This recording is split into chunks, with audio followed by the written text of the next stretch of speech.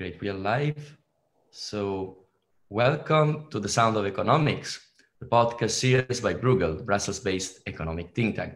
I'm Giuseppe Porcaro, Head of Outreach and Governance. And I'm Guntram Wolf, the Director of Bruegel. And we are pleased to host today Professor Franz Mayer from Bielefeld University, who is a jurist and expert of German constitutional law and European integration law. Welcome to The Sound of Economics, Sir Professor. Welcome. Thanks for having me. Hello. Today, we want to discuss the judgment pronounced by the Second Senate of the Federal Constitutional Court of Germany on several complaints directed against the public sector purchase program of the European Central Bank. The court found that the federal government and the German Bundestag violated the complainant's rights under the German Basic Law by failing to take steps challenging that the ECB, in its decision on the adoption and implementation of the PSPP, neither assessed nor substantiated that the measures provided for in these decisions satisfy the principles of proportionality. However, the Federal Constitutional Court did not find that the purchase program, also known commonly as quantitative easing, to be in violation of the prohibition from the EU Treaty of monetary financing of member states' budget. Also, the decision published today does not concern any financial assistance measures taken by the European Union or the ECB in the context of the current coronavirus crisis. I hope I've managed to summarize the main points of the ruling. However, as a non-expert of German constitutional law, I would like to ask Professor Mayer to explain us in more detail what exactly has been decided, and then we will discuss which are the consequences within the German debate and at the European level and in other member states. We would also like to remind our listeners that they can ask questions on Slido as usual with the hashtag QE ruling as it has been advertised widely on social media. So, Professor Mayer, what exactly was decided by the German Constitutional Court and why? Well, thank you again for having me and for having the opportunity to make a couple of remarks on what happened today in Karlsruhe. So I'm just to make that clear, I'm not speaking from Karlsruhe here, that's the green screen.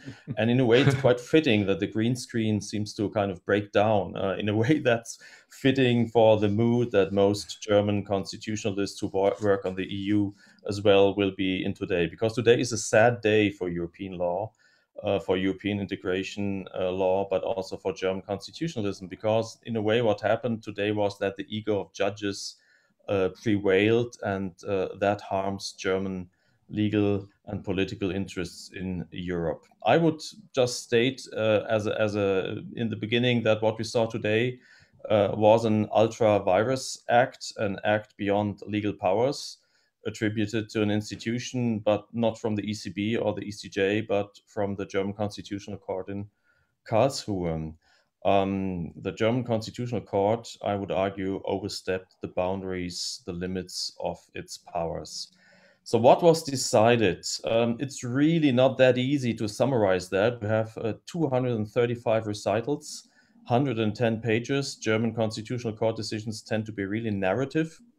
So all I can do here, and I really ask, I have to apologize in advance if I'm oversimplifying things. So I can really only give a really very rough outline of things. And as I guess this is one of those decisions, once more, that you have to read at least a couple of times before fully grasping all the details. I really hope that everybody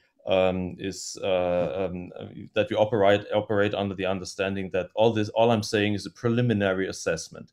Now, what we can say is that it was about the legality of the PSPP program, right?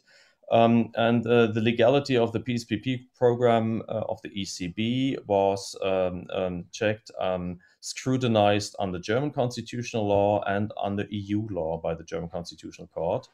And all this at the end of a story,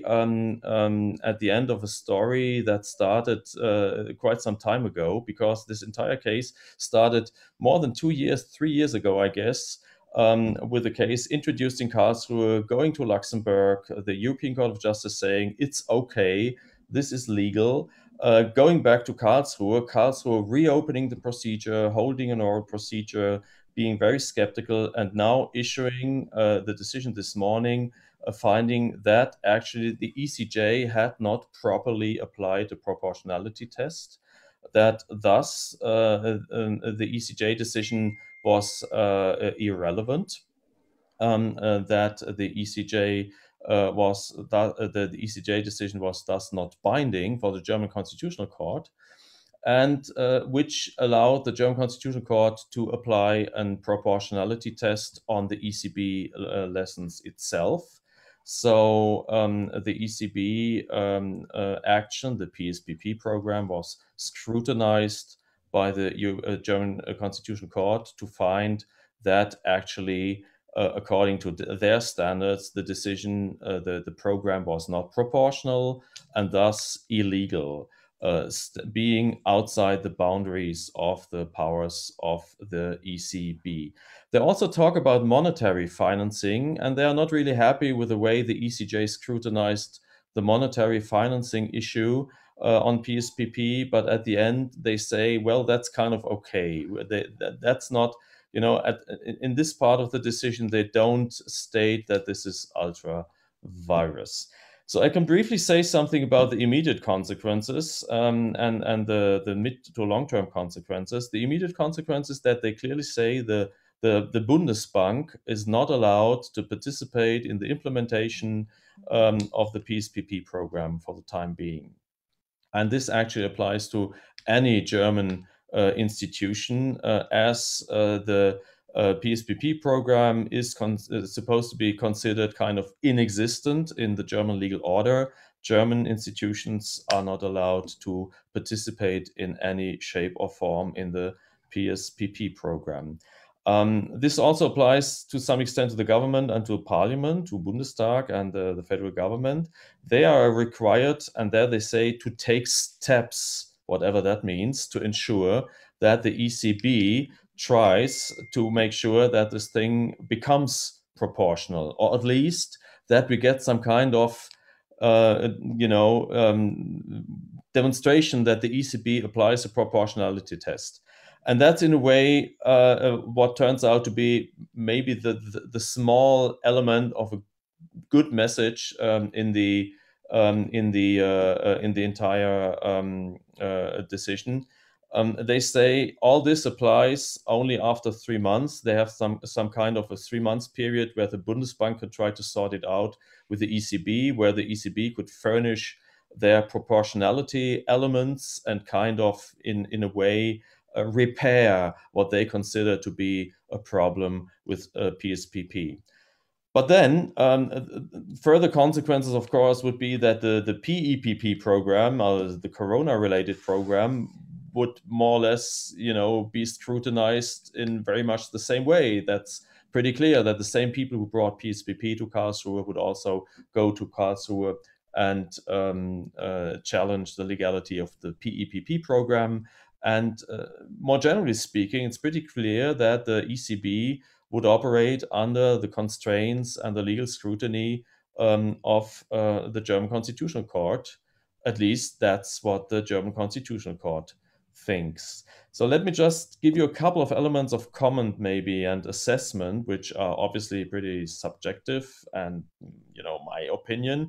And clearly you will find lots of people who have other opinions, but still, well, the first element is that I guess they didn't anticipate that we would have this decision in the midst of a corona crisis. The way they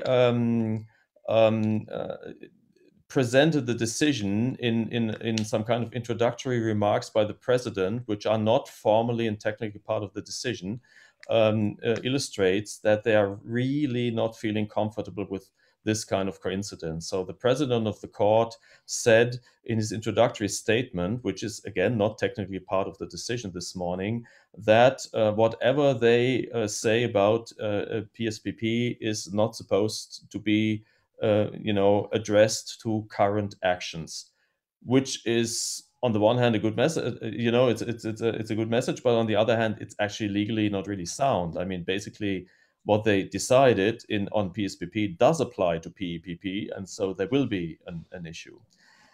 The more general comment that I would make is that, if you look at this thing, it's actually not really on PSPP. It's not really on the ECB, actually. It's basically addressed to the European Court of Justice.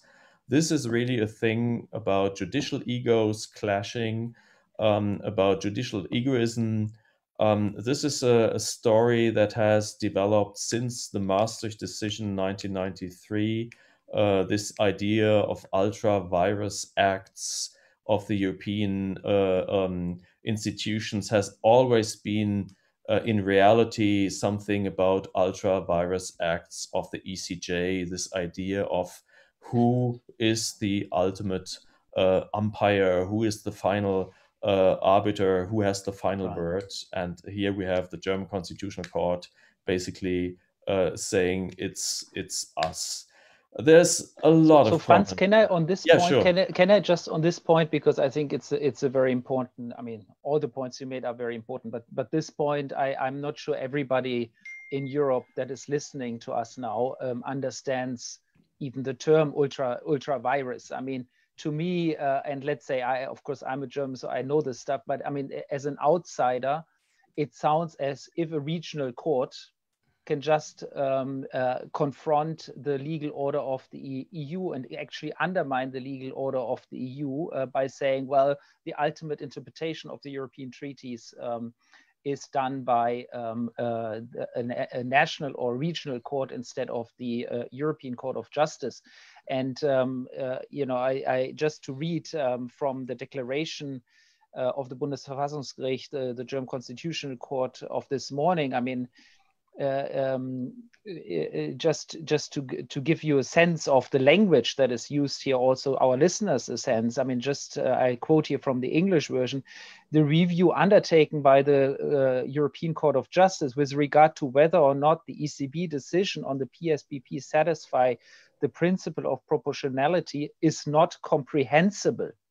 That's what they say. So basically, I mean, you say it's ego of a national judge, but it seems to me the consequences of this for the European legal order are quite significant. I mean, what will we say now to a Polish judge that will say, oh, by the way, the ECJ ruling does not apply to the way we deal with judges in Poland? I mean, so aren't the consequences of this for the legal integrity of the EU, aren't they enormous?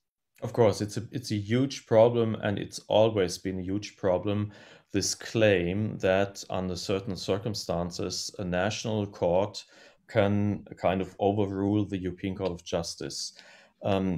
It's, in terms of logical reasoning, it's also clear that you can tell this story two ways. You can tell it from a national legal order, and then you can kind of end up with this conclusion that it's ultimately the national legal order that has the ultimate say. If you look at it from the European legal order, it's absolutely clear that the treaties don't provide for this kind of overruling of the ECJ. There's an Article 344 in the Treaty on Functioning the European Union, which basically says that the member states agree that if there's any problem of interpretation of EU law, they will only solve this problem in the way they agree upon. And the way they agreed upon is there is the European Court of Justice with its role and function under Article 19 of the Treaty on European Union. And if there is a national court challenging this is basically a case for treaty infringement. And this is really what I would see coming now.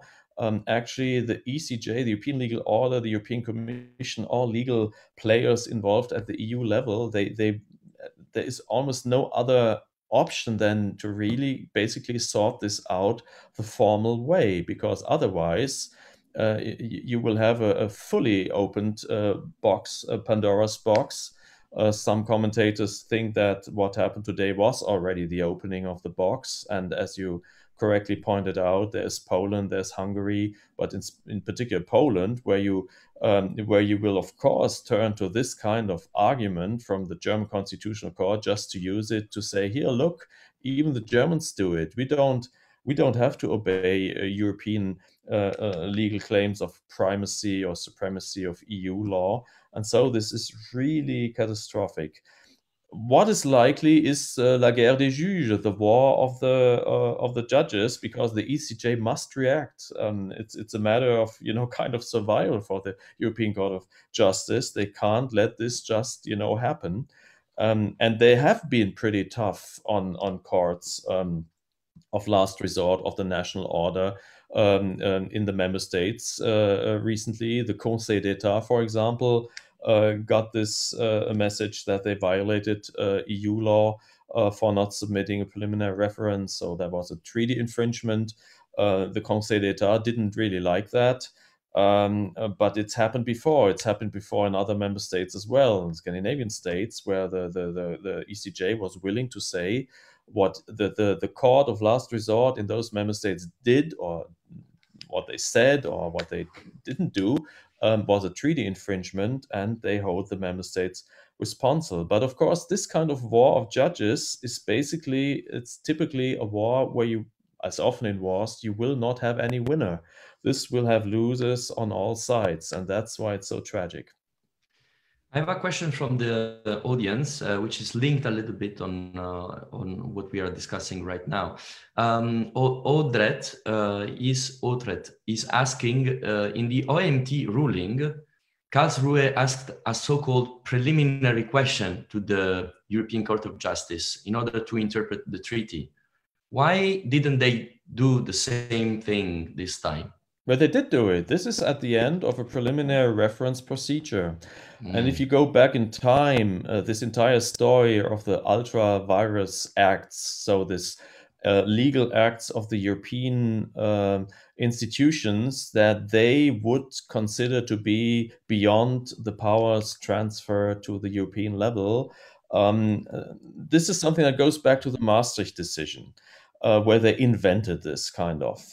And then many years there was just not much happening, and then in 2009 in the Lisbon case on the Treaty of Lisbon, they kind of reanimated this doctrine of ultra-virus, and that the German public and the general public was hugely critical. So 1 year later, they in the Honeywell decision, they basically stepped back and said, well, actually, we still stick to this ultra-virus claim that we have the power to overrule, inter alia, the European Court of Justice. But if we ever do that, we would first seek the opinion of the European Court of Justice and give him kind of the possibility to explain. And so that's what happened here. They submitted a preliminary reference, in this case, PSPP. They didn't like the answer, and now they decided that it was ultra-virus, that it was ultra-virus. And again, it's a lot about judicial egos. Some people say what really happened is that they just didn't really like the way the ECJ answered their preliminary reference in the PSPP case. It's basically some kind of response to a perceived neglect by the European Court of Justice. This idea that from their perspective it was a big deal to submit preliminary references. So it's only the second preliminary reference in the history of the European Court of Justice and the German Constitutional Court. So and the first one was OMT, and now the second one kind of completely derailed. Can we zoom in a bit on the consequences and understand a bit more what was actually decided? So on the one hand, the court says it doesn't look like monetary financing. On the other hand, it says the ECB, neither the ECB nor the European Court of Justice have assessed the proportionality and the side effects of quantitative easing. I mean, my first reaction when I read this is that, of course, judges haven't assessed it because they can't. I mean, it's outside of their competence. But to claim that the ECB hasn't assessed these consequences, to me, is just a sign that they have no clue of what a central bank is doing. I mean, central banks do these kind of assessments on a continuous basis with a whole load of models and empirical and theoretical analysis. So this assessment is being done.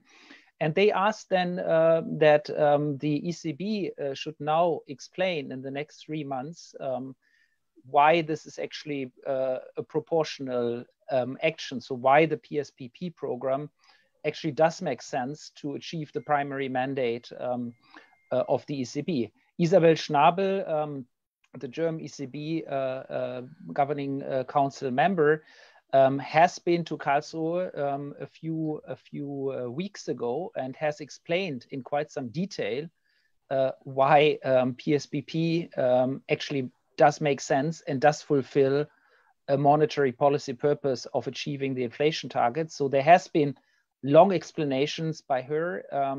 There's lots of papers published. What else can the ECB do? Should the ECB do? And does it actually stand a chance to explain and that what it does actually does make sense? And whom does the ECB actually have to convince now? Is it the Bundesverfassungsgericht that will then receive all the models and all the assessments from the ECB and then say, oh, finally, it makes sense what you are doing. It does actually have an influence on inflation? Or, I mean, how is this gonna, this 3 months period now gonna look like practically? If you can give us some insights from your point of view on this. Well, I guess there's really a number of things that you can say on the points you just raised. The first thing is that it's probably quite likely that the ECB, although they will not really like it, they will try to issue some kind of, more substantive proportionality test. And then we will see how this will go on. Of course, it's not really unlikely that the same people who brought this initial case to Karlsruhe will just go back to Karlsruhe because, again, my reading of this is for them it's not really a concern of this particular program. The people who brought this to Karlsruhe are Euro and EU skeptics, and so they will just try to go back to Karlsruhe just for in order to have more publicity and all that. So it's quite sure that the Council will probably address this again. But I would expect them to be rather generous on whatever the ECB will, if the ECB tries in a way to follow kind of their lead, that would already be a huge success for them to some respect. And so I would expect them to be rather generous. And again, we have to see that one of the judges, the president actually, will leave the court. So the court next time will be tomorrow, actually. It was his last day, last decision. I don't think it's a good exit, but okay, his choice. The next time the court will have to decide on this, it will be slightly different. So there's one judge being replaced, but I'm not really too optimistic that whoever comes to replace Voskuhle will be that much more open to understanding what this is all about in the ECB and European integration, etc. And again, one judge is just one judge of 8, so that's not really much. Then your question, what really do they expect? Well, probably one thing that one should also know and see is that proportionality is just the core concept of German constitutional law. So in a way, basically everything in German constitutional law, ultimately ends in this kind of proportionality argument and this kind of balancing thing between different values at stake. And this is where the approach of the German Constitutional Court in this decision really becomes problematic, because if it's about balancing different interests, it's clearly a problem if you give a national court, the German Constitutional Court, this role, because by definition, the German Constitutional Court will have a German perspective, and it will be a very limited perspective. And the ECB, by definition, that's its task, will have a European perspective. And that's why the ECB should do this balancing test and not the German Constitutional Court. But that also means that ultimately it's pretty clear that they will not really come to similar results when applying a proportionality test, because they will just kind of use different elements for the balancing. And that's the huge, I guess, logical gap in their entire reasoning, that they believe that what they see is what everybody else sees. So they see a problem with the German real estate market. They see a problem with the German, I don't know, the house owners, the people, who try to make sense of their savings here in Germany, and they would have wanted the ECB to really take this seriously into consideration, to give it some way to balance it against all the other things at stake. But from the perspective of the ECB, this is just one tiny, well, probably not tiny, but just one element in a huge, complicated field of elements that have to be taken into consideration. And Guntram, I totally agree with you. It's totally absurd to think that the ECB didn't reflect on what the consequences of that would be. And it's in a way also a clash of cultures between lawyers and economists, of course. And that's something that was pretty visible in the oral procedure last year on the after the case came back from Luxembourg. They reopened the procedure and they had a hearing in Karlsruhe. And that was just, a textbook example of how lawyers and economists live on different planets. And then here we have a case of lawyers trying in a way to interfere in something which ultimately, of course, there is a legal framework, yes, agreed. But it's something that is really, that belongs to the world of economics. And the sound answer, and that's something that I personally have been arguing since 2011, when I was counsel for the German parliament in the very first Euro case concerning the aid accorded to Greece. And I argued this is about judicial self-restraint, but the moment I argued that in the oral procedure in 2011 in court, I saw kind of, the faces of the judges kind of closing. They didn't want to hear about that. Judicial self-restraint was definitely not their thing. And that's really visible in that case here. Professor, I have a question from Gregory, who said, but should the ECB enter that game with the German Constitutional Court and answer them on proportionality and risk opening the Pandora box as mentioned? It's a little bit like, should the ECB really do that? It's a big question. I mean, we had OMT, and there the ECB agreed to appear in the case. So they took part in the oral proceeding. They explained. I was not sure at the time whether that was really the good approach, because, as I'm saying, the playing field of the ECB is the Eurozone and not one member state, and the concerns of one member state, and the limited view of one member state on the world. And in a way, I found it logical that in the PSPP case, they didn't appear in the proceedings. They just wouldn't participate. They left it to the Bundesbank to argue the central bank perspective. Now, there again, it's a lot about psychology, on egos, and on this kind of thing.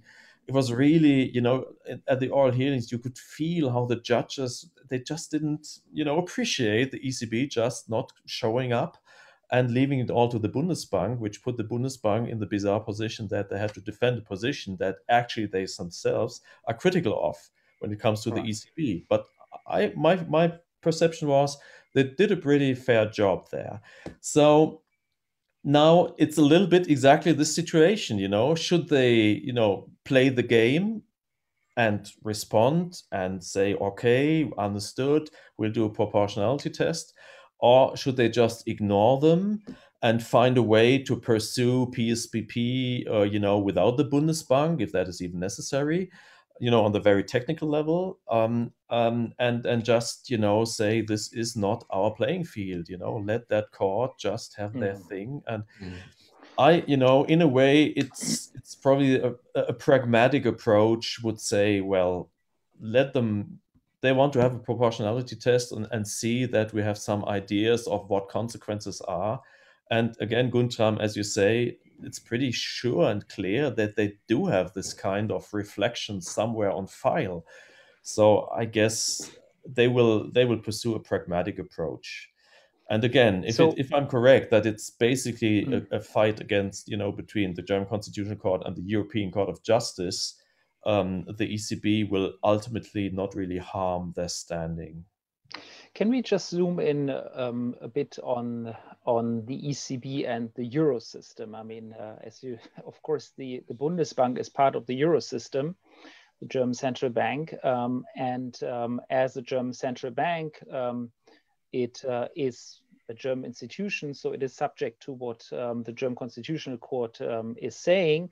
But at the same time, it's part of the Euro system and is therefore supposed has so far always implemented ECB decisions that were taken in the governing council, even if the Bundesbank governor, Jens Weidmann, or his predecessors did not agree with the governing council decision. Once the decision was taken in the governing council, it has always implemented the decision in terms of monetary policy decisions.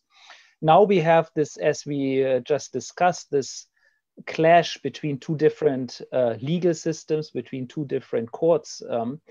How will this clash affect the Bundesbank's position in this game? I mean, at what stage will they have to stop actually implementing joint ECB decisions, and at what stage is the singleness of ECB monetary policy actually endangered? Yeah, again, it's a good question. Well, on the very technical level, again, the German Constitutional Court said, well, we'll give you 3 months to sort it out. So they call it a transition period or something. So there are 3 months where basically the Bundesbank can basically go on as if the decision never happened. And again, I would expect that all players involved at the central bank level will try to find a pragmatic solution and not let it come to the point where the Bundesbank really has to kind of, in terms of loyalty, declare that its loyalties lie with the German constitutional order, or that the loyalty lies with the Euro system. They will try to avoid this kind of either-or situation. But on a theoretical and maybe in the future not that theoretical level, it's true. It's a decision that at some point they would have to make. And that's in a way not a bug, but it's a feature of the system. I mean, that's the whole idea of it, that you're part of, two levels of monetary governance. And again, in a way, the mere fact to put the Bundesbank in this kind of impossible decision is taken alone. It's something that this decision of the German Constitutional Court must be really, critiqued for. So let me push you one more a bit more into even extremer territory. So suppose the Bundesbank follows the German court because it's a German institution and because Jens Weidmann personally even thinks that's the right thing to do, and the ECB as an institution just decides to take over the things that normally the Bundesbank would do. I mean, so basically the ECB can go on the bond markets and buy German bonds in proportion to, and even decide, the governing council could even decide that from now on, since the national road doesn't work, the ECB as the European institution buys sovereign debts of all its member states, all the Eurozone member states, according to capital key, and also as the PEP, I mean, in the PEP program, this 33% issuer limit has also been scrapped. So they just go ahead and do this centrally out of Frankfurt, not out of the Bundesbank, but out of this Ost end, the east end of Frankfurt. What happens? I mean, what can the Bundesverfassungsgericht, the German Constitutional Court, really do at that stage? I mean, okay, they can call on Berlin to raise concerns. Berlin raises concerns, fine, but the ECB Governing Council just continues, and the ECB just continues doing its job. So at the end of the day, what's the end game here? Where can this end from a legal point of view? Yeah, again, this is one of the big questions that obviously, as it concerns the future, I don't really have a sure answer for. But it points again to the basic flaw of the entire reasoning. The ECB is independent, and it's supposed to be independent. It's not a bug, it's a feature. The Germans wanted it to be independent like this, and it doesn't really make sense to come up with this kind of legalese frameworking of an independent institution. And if you really think this through, they didn't. On the surface, the trick is that they say this is unconstitutional, meaning it's kind of in conflict with German constitutional law, but they also make a statement about the legality under EU law. They basically also say this is violating EU law. And this is, of course, it's highly destabilizing, because this is not only by kind of, a thing between the German legal order and the EU legal order, but this is basically saying that, this act is kind of, it's ill. It's not, it's not sound. Also in the relationship of the EU legal order with all the other member states' legal order. This has some kind of, 360-degree effect. And this is so dangerous.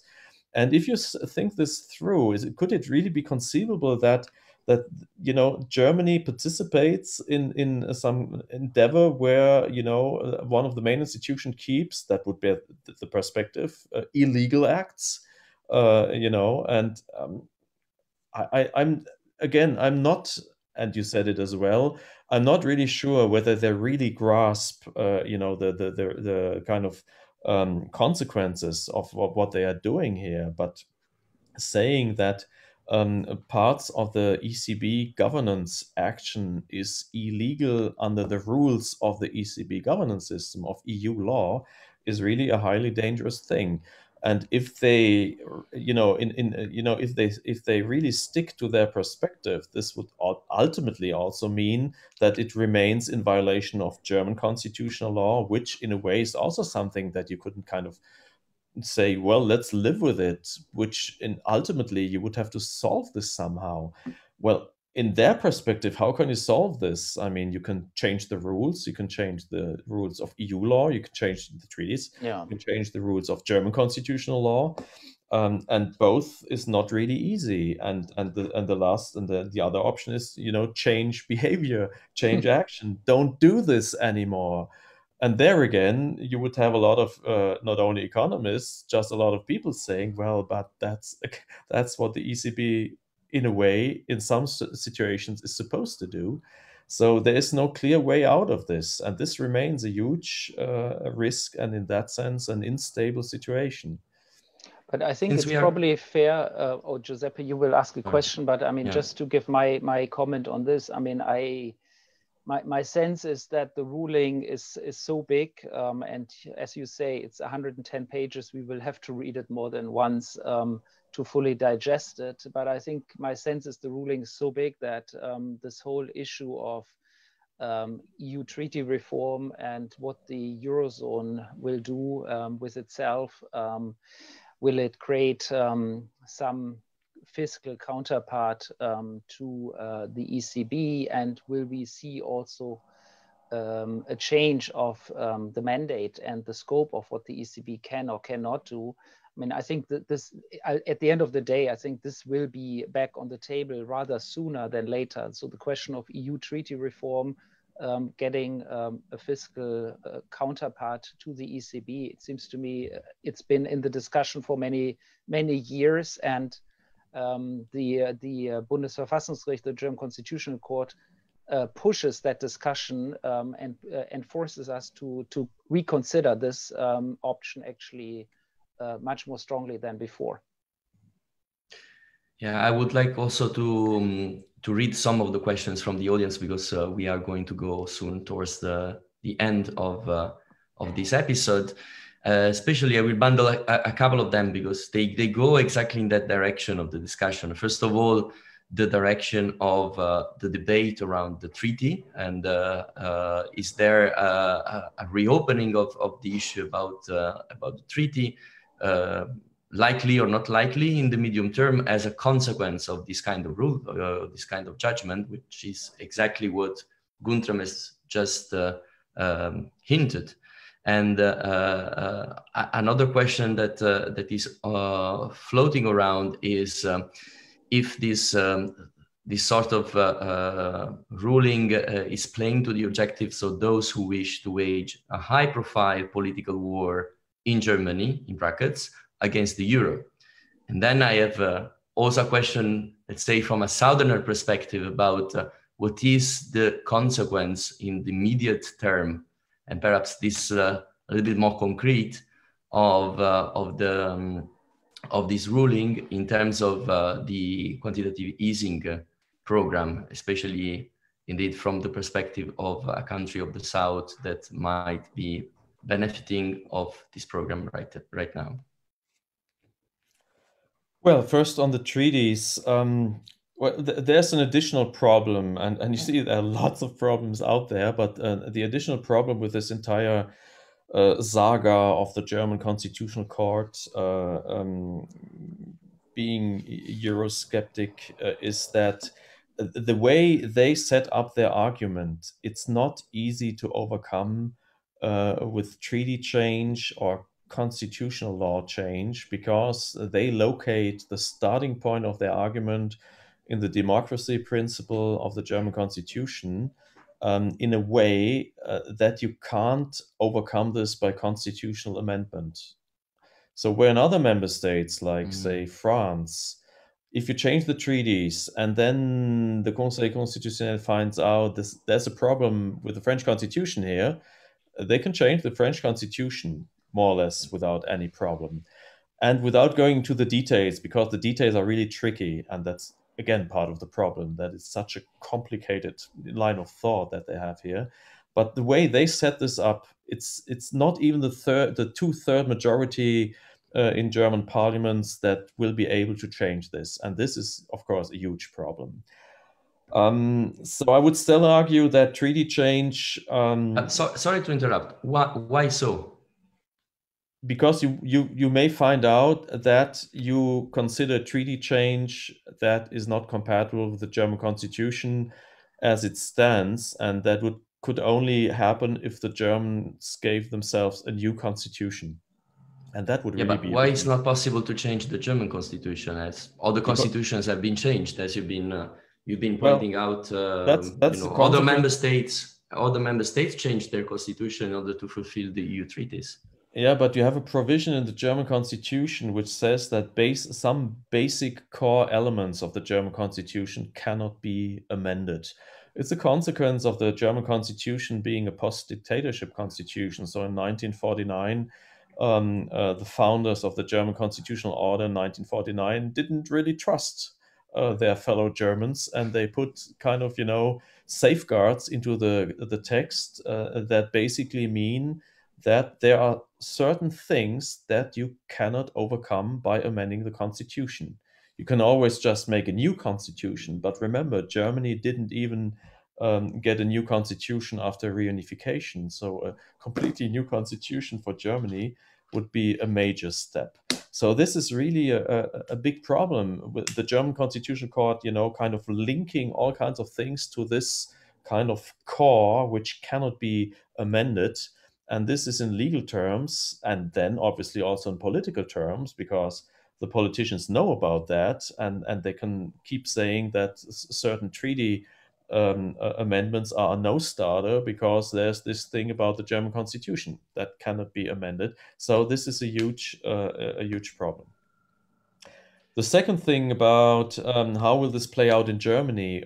Well, again, this is as many questions nowadays that concern politics, a really open question, which will also depend on how the post-corona order in the European Union will look like. whether there's really this kind of fallback to a more nationalist approach of things, or if it will be the opposite, that the lesson that we all learn is that we need more multilateralism, and in that sense also even more European integration. We will see.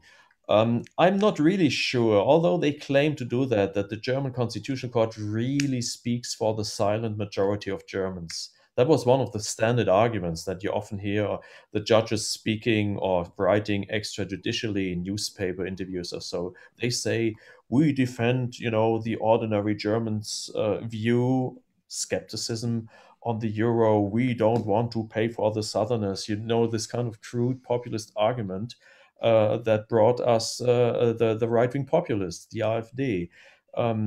So I still believe that the majority of Germans is not really in sync with this kind of skepticism. This is a very particular thing with individual judges. Well, and as far as quantitative easing is concerned, well, as I said, the short-term consequences are very limited. And again, I'm pretty sure that the ECB and the ECB system, they will try to find a pragmatic way to move on. And that's probably one of the few positive aspects of these days. I mean, the immediate danger of a total breakdown of the euro system is just not there. There's a lot of symbolism, there's a lot of language, and Gundram, you said it, it's a long decision and we'll have to dig through it. Unfortunately, there's no dissenting opinion, although the decision was taken 7-1. So there was one judge who was not, who didn't want to vote for this decision. And they can issue, the judges in that case, a dissenting opinion, but they're not obliged to. But I would have liked to see a dissenting opinion, because that would have shown the alternative approach. I mean, assuming that the dissenter was more in line with the pro-European argument and not even more nationalistic than the 7 others. Of course, that we don't know. But so that's a missed opportunity. But I repeat myself, this was not the last decision coming from Karlsruhe. So there will be more opportunities, either for really good decisions or at least for good dissenting opinions. Thank you. And Guntram, do you want to have some last reflection before we close this episode? No, indeed. I think this was a great discussion, and I perhaps just want to end on this observation why this fiscal union discussion will become more important now. I think the reason is really that one way or another, what Karlsruhe has done will limit directly or indirectly the action room of the ECB. We have discussed today how much that action room will be reduced, and I think this is still an ongoing debate. We don't know yet the full consequences, I think, and financial markets so far have taken it relatively moderately. I mean, we've seen an increase in spreads somewhat, but not a very big increase in spreads since the ruling was announced.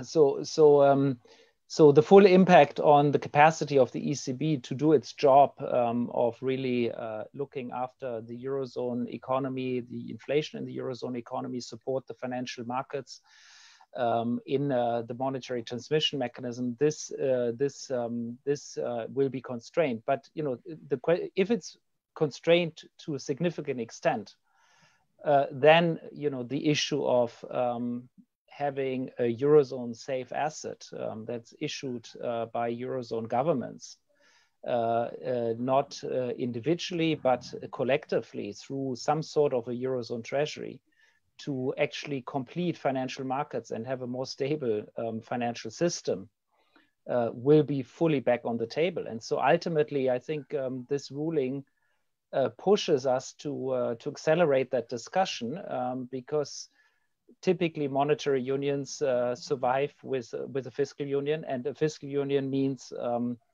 that you have to get the political union right, and then you basically have to agree on basic political principles of accountability, of decision-making powers, of also order of legal order. And so this discussion, I think, is a discussion that was there, and I think it will come back with stronger force because of this ruling of the ECJ, of the European Court of Justice.